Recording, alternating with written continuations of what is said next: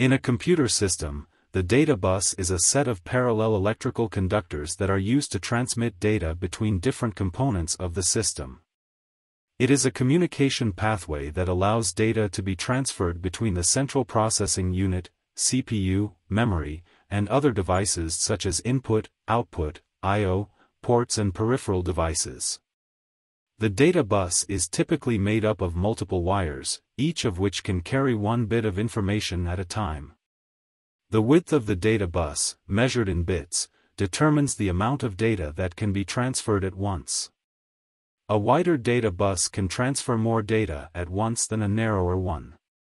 For example, a 64-bit data bus can transfer 64 bits of data at a time, while a 32-bit data bus can only transfer 32 bits at a time. This means that a system with a 64-bit data bus can transfer more data and process it faster than a system with a 32-bit data bus. Additionally, the data bus is typically unidirectional, which means data can travel in only one direction along the bus.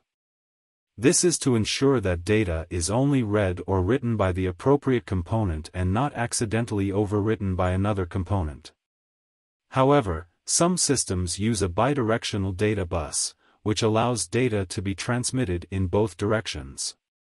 The data bus is also divided into two parts, one for read operations and the other for write operations. This is to keep read and write operations separate and prevent conflicts between them.